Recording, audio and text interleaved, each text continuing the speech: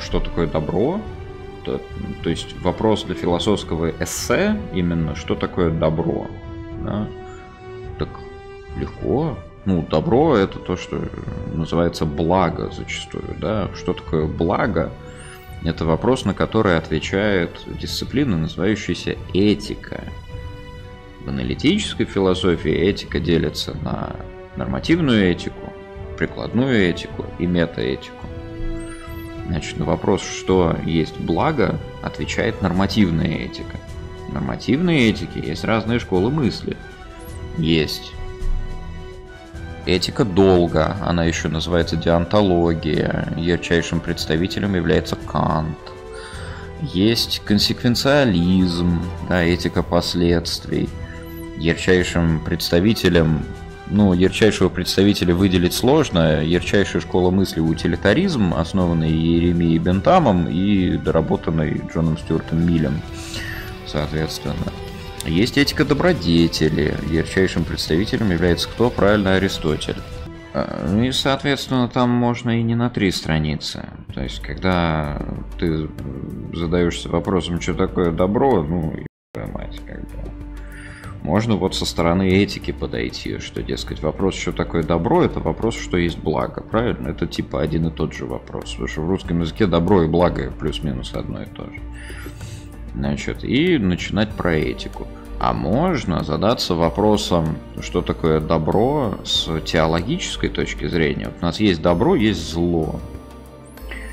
И, соответственно, в христианской, в католической теологии есть такая область, называется теодицея.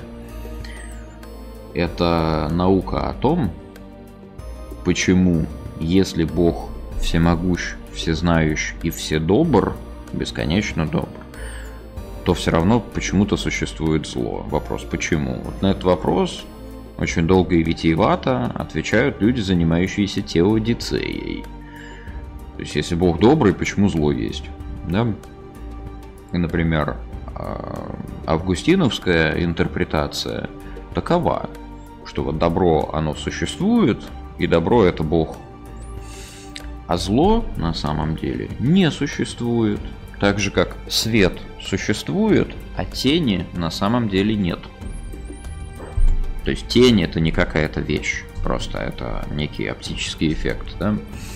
А свет реально есть. Вот так же с добром и злом. Добро реально есть, а зло, так же как тень — это просто отсутствие света, также зло — это просто отсутствие привации, если мы хотим использовать какие-то высокопарые темы, да, привация добра. Да, то есть, когда ты поднимаешься в горы, там разреженный воздух. То есть ненасыщенный воздух. Воздух там есть, но он разрежен, в нем меньше кислорода и так далее. Дышать сложнее. Вот когда человек погружается в пучину зла, это то же самое. Только он отходит не от кислорода, не от света, а от Бога, который есть добро как таковое. То есть и много вообще можно, то есть вот с теологической точки зрения там поприще широко, знай, работай, да не трусь. С этической точки зрения тоже. Если тебе 3 страницы надо назвать, вообще без проблем. Оба эти направления брать в одно эссе не нужно точно. То есть тебе надо выбрать либо так, но вообще на самом деле какой-нибудь 3-й вариант высадить тоже можно без проблем. То есть, например, как в вопросах этики, я, например, все сейчас свел к нормативной этике, но мы можем задаться вопросом, что такое добро с метаэтической позиции. Метаэтика не занимается вопросом, что есть благо, она занимается семантическим статусом нормативных утверждений, да, конкретно этических утверждений.